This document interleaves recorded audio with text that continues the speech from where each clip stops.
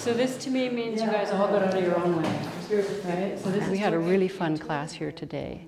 And to watch the enthusiasm, and you see a wall come tumbling down, you know that you've made huge strides with that artist.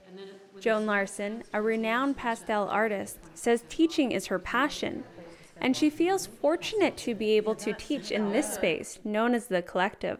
And a lot of people come in and they say that they want to be creative, they want to learn, they've wanted to learn how to paint. So the artists that teach here actually align all of their classes towards beginning artists.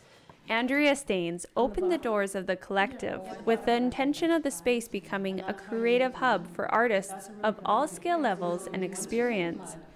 This area needed a place that was open and inviting to any caliber of artists to come and work and paint. The walls of the Qualicum Beach studio are decorated with local talent. The floors are covered with drawing tables and easels. This free-flowing space provides a venue for artists to display their latest masterpieces, teach, and also learn from fellow artists.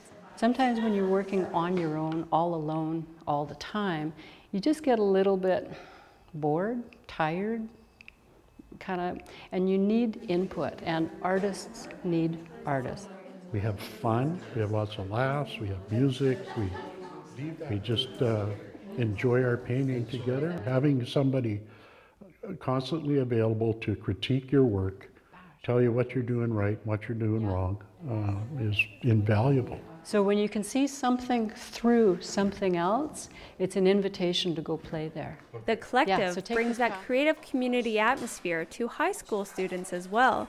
Joan and Andrea started the Academy this year, a program aimed at helping aspiring artists achieve their future ambitions. I've always wanted to start something with kids and a mentorship program.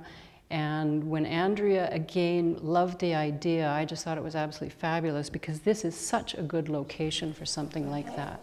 We're getting kids ready for continuing education in the arts. And portfolio preparation is a daunting procedure. So the school system, the way it is, doesn't really help the kids with that. So this is where the Academy comes in. The Academy fills the gap by giving students extensive lessons in a variety of mediums of art, and also teaching the business side of being an artist. I fundamentally believe in the community of artists.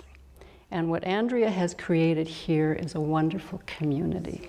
Andrea hopes to expand that community by seeing more artists teach lessons at the Collective. For Go on Shaw TV, I'm Rayanne LaPlante.